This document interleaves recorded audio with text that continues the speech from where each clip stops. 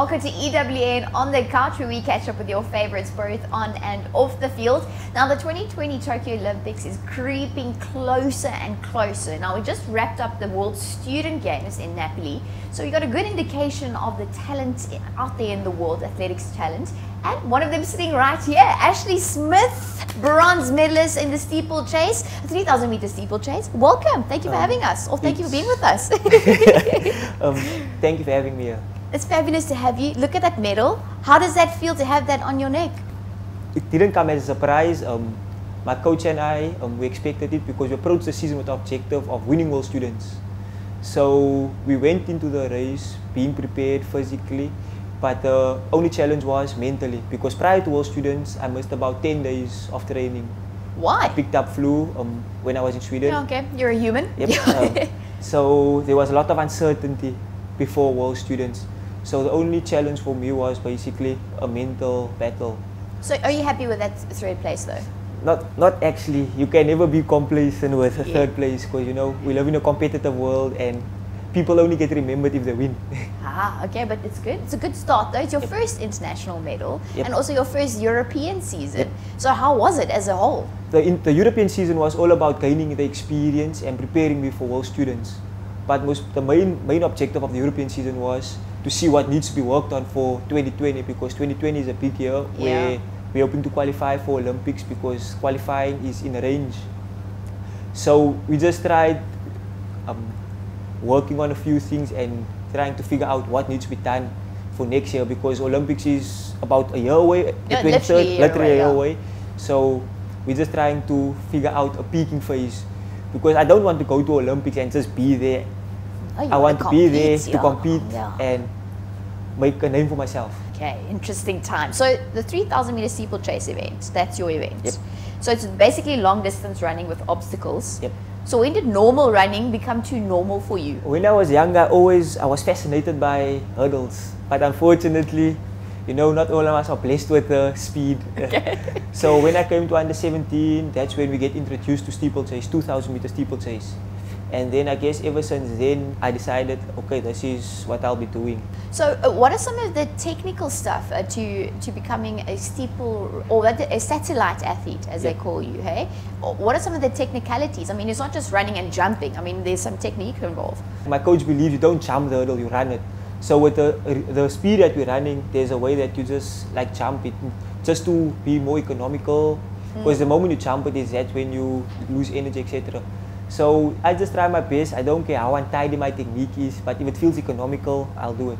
Oh, there we go. So speaking of your coach, Ruben Ramulevi, winning that medal, what has that done for your relationship? Like I said, we approached the season with the objective of winning.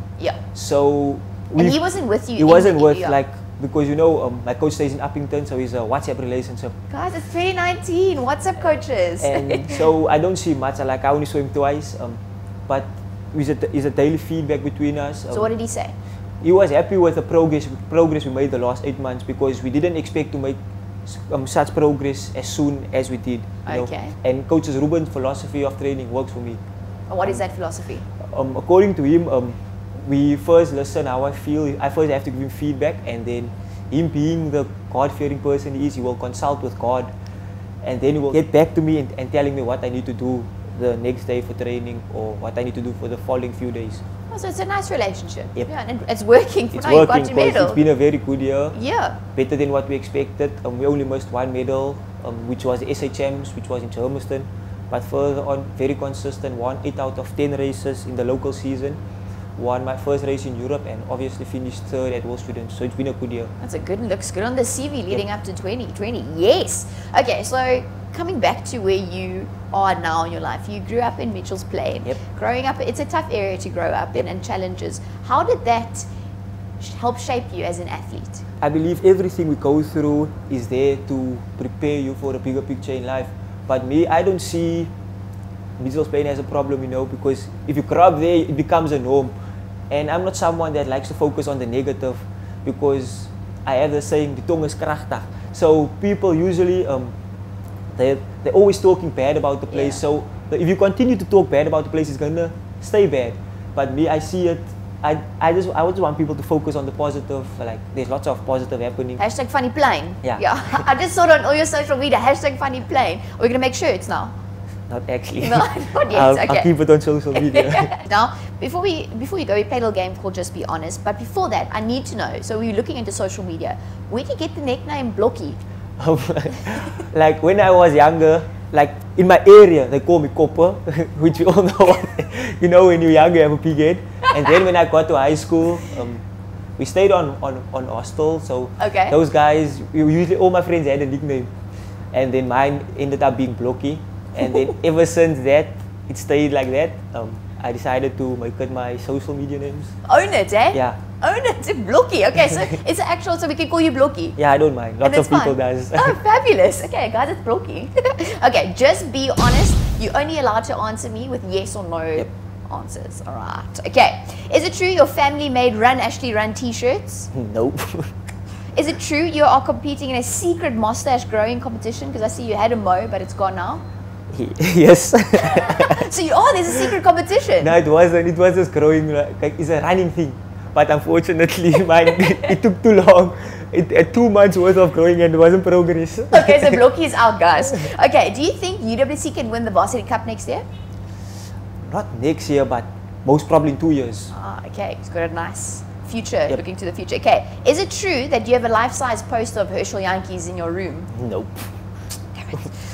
If you're on tour, are you the prankster?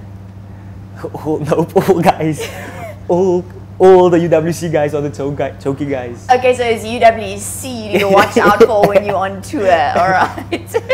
Ashley, thank you so much for joining us on the couch. We look forward to you improving your time, qualifying, and then doing well at the Olympics as well, okay? Thank you for having me. Here we go. Ashley Smith, or Blocky as we know him now. Go follow him, go follow his journey. We cannot wait to see what he does in the next year. Thanks for joining us on the couch.